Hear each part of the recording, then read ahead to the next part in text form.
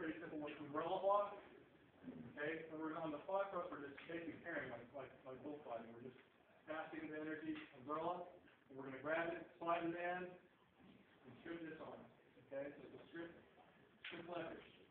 So now how are we going to do that for number one? So number one, okay, right, we did number one, we passed to number two, we're going to jump to number five.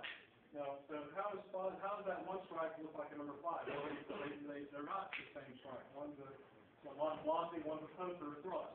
But the hand position pretty much the same. It's gripping the stick same. We just have to transition up and down. So it's the same disarm, we're just coming from a different position. So from this angle. So again, so you see what a number five is, umbrella, strip. Okay, step, I don't have a step. There's some levers, you can hit, all right? So off of number one, if you want to train that same strike on the height, excuse me, so like Peter Brady. All right. So on that high gate, block check, we're just going to grab the stick and just bring the stick up. So there's your motion. So again, you're training it all off that one strike. So off of number two, same thing. How am I going to get there? I just bring it in.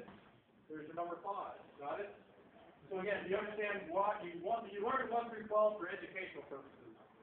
So you don't confuse the brain and stick it on, like that way. So it sort of separates your striking, different disarms. But really, you should be able to do everything off of any strike. Any of these disarms, you should be able to morph into from any position. So off of number one, we're going to do our number five. Off of number two, we'll do our number five. So just come inside. All right? Once you do that, that's pretty simple. So now